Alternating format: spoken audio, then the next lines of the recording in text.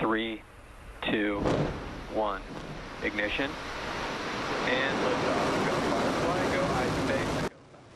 And we're off. Like twice. Overnight, SpaceX launched 2 different missions to the moon.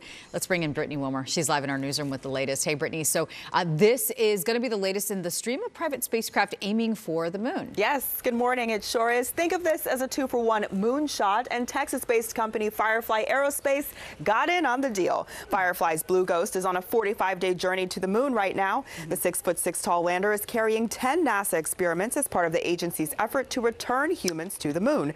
The experiments include a vacuum to gather dirt and a drill to measure the temperature below the surface. Fun fact, the company is headquartered in the Austin area, and its lander is named after a firefly species. Well, it's not the only lunar lander on the way to Earth's dusty sidekick. This trip is take 2 for Tokyo-based iSpace, whose first lander crashed into the moon 2 years ago. Coming in slightly larger at 7.5 feet tall, it's hoping to send payloads to the moon for paying customers.